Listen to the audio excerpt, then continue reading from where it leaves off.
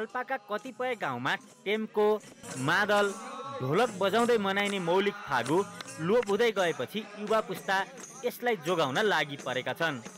पाल्पाका बङ्नासकाली, माथागढी, रिब्दीकोट लगायतका गाउँमा पाका पुस्ताले गीत गाउने र युवा पुस्तालाई सिकाउने गरिन्छ।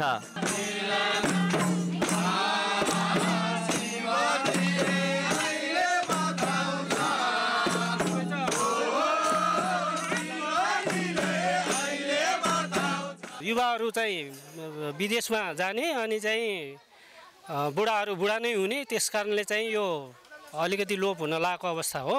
पाल्पाका कतिपय बस्तीमा फागु पूर्णिमाको 4 दिन अघिदेखि नै परम्परागत बाजा बजाएर फागु खेल्ने प्रचलन थियो।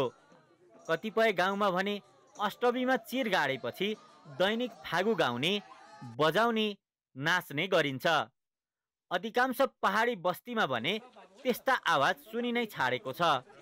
मौलिक परम्परा जोगाउन घर घरमा फागु खेल्ने चलन पनि कायमै राखेका छन्। पछिल्लो समयमा फागु पूर्णिमालाई हामीले विशेष पर्वको रूपमा एउटा हाम्रो ऐतिहासिक चाडपर्व, मौलिक संस्कृतिहरूलाई पहिचानहरूलाई हामीले जोगाउनु स्थानीय सरकारको पछिल्लो समय दायित्व हो। यसै पनि फागु युवाहरूको बढी आकर्षण रहने पर्व हो।